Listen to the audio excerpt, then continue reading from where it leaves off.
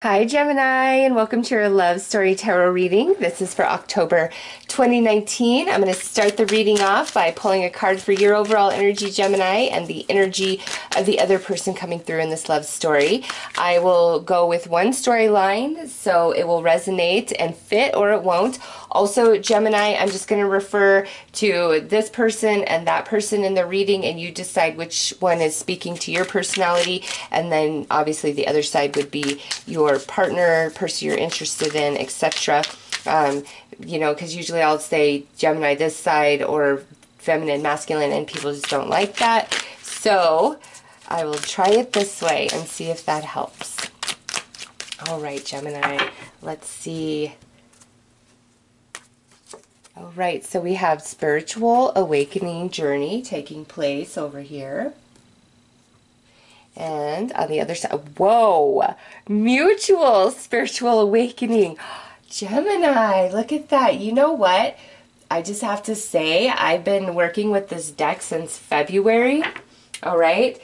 And, I pull a lot of cards from it or little cards from it and never, ever, ever, ever have these two come out together, not one single time before. And now here it is. I only pulled two, and it's a spiritual awakening journey and then mutual spiritual awakening journey. So Gemini, October is all about you and a soul connection to your partner, to your love, whether this is somebody you're already with or you're about to meet this person, all right? It's about love and healing and awakening and spiritual intimacy with each other, a connection that's really hard to express in words, all right?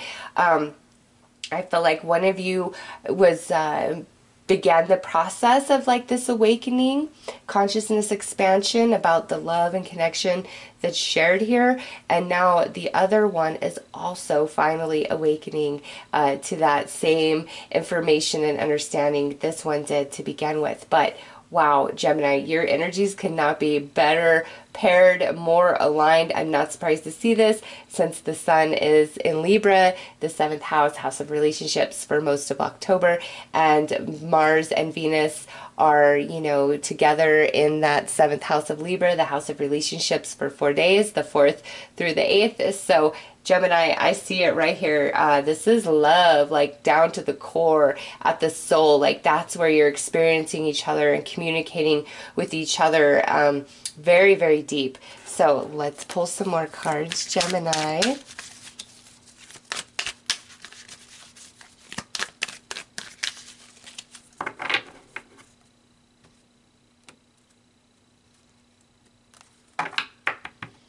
All right, so we have supportive,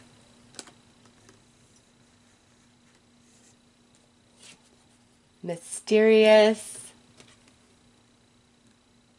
and in between, blame. Okay, yeah. Gemini, you guys are going to work through some things and definitely overcome some things in the month of October, because with the spiritual awakening journey taking place within both of you and then blame sitting here, where you guys have been at an impasse, unable to understand, unable to overcome. I really feel like all the astrology that's taking place and happening right now, yeah, it's affecting Geminis big time, and it's no longer about the blame game between you and your partner. Like you guys are seeing each other and coming at each other from a spiritual perspective, which I feel is kind of some new territory for you guys. Very supportive energy. And the mysterious, to me, that's talking about like the life mysteries. Could be occultism, spiritualism, developing yourself, developing your, psychic ability, just whatever it is.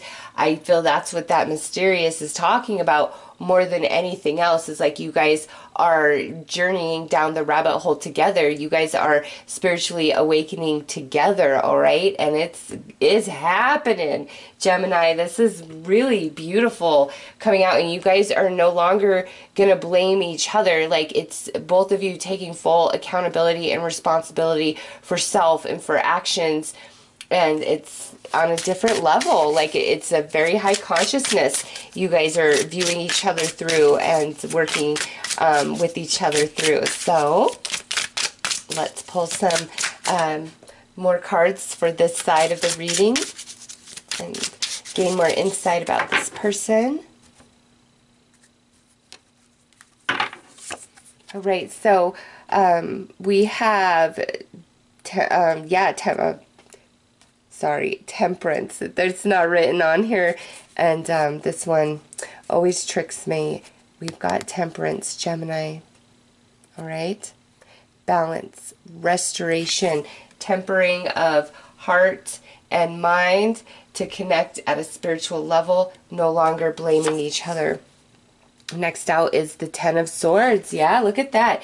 Tens are always about completion. However, the Ten of Swords, we've learned a lot of painful lessons along the journey. And now we have the Six of Swords, okay? So Gemini, this is the heart, the mind, the soul. So in the heart space is the tempering of those energies, being very fair, being very balanced, looking at everything through a higher consciousness, through a spiritual perception. In the mind, there's been a lot of worry, a lot of heartache, a lot of, maybe this is the side that is really blameful, has been really resentful. Just with that Ten of Swords, they're overcoming quite a bit of, emotional or mental trauma that they have encountered through this relationship or, through relationships prior to this one. And now at the soul, we have this Six of Swords, which is being at ease, moving into calmer waters. So this person is softening and really opening up and has tempered their heart and their mind in an effort to connect and understand this person. So let's dig more into their energy, Gemini.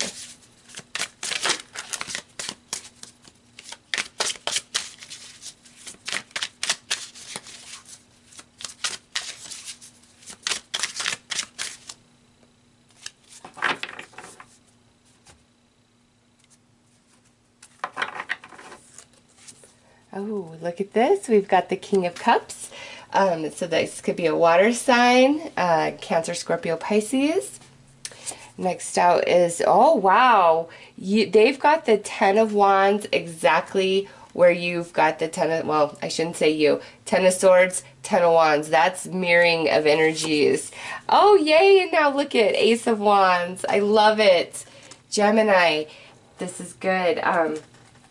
So what this is telling you is in the heart space of both of you, it's like, I want to do what it takes. I want to temper myself. I want to temper this relationship. I want to balance things out to make this work. I don't want to blame. I want us to connect heart and soul, okay? Over on this side is feeling the same thing. Like, yes, I want a new beginning. I want to make this work. I want to do whatever it takes, because this has been a long haul. The fact that you both have a 10, and these are the heavy 10s, the Ten of Swords, the Ten of Wands, a lot of burden on this person, and it could be like their emotion within. They haven't been great of like expressing their true self, their true emotion, things along that line. However, you both are completing a cycle in some sort of like soul lesson, life lesson, a big time cycle completing with both of you coming through as those 10s.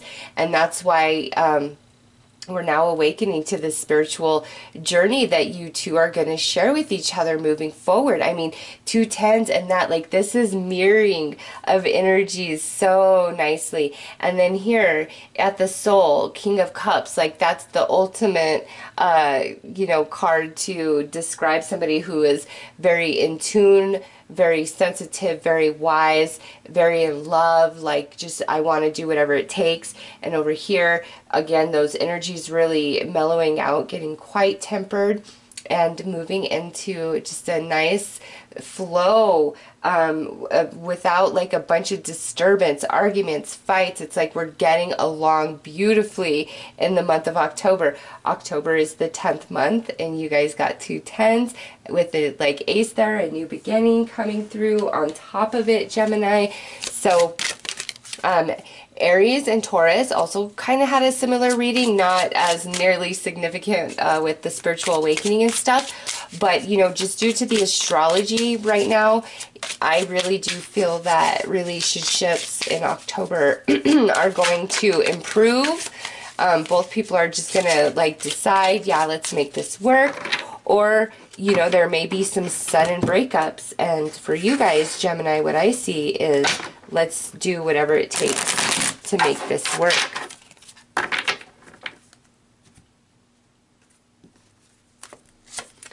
Queen of Swords. This is somebody who is like, I will cut you off, I will break up with you despite how much it will kill me and break my own heart if you don't get it together and you don't do it right. This is air energy, so this could be your energy, Gemini. Next out is the Three of Swords. Yeah, it's like I'm not going to tolerate lies and deception and having my heart broke and all of these things. Like, I'm not going to accept that anymore, but I will own myself and my own behavior, because this side is spiritually awakening, equal to this side spiritually awakening.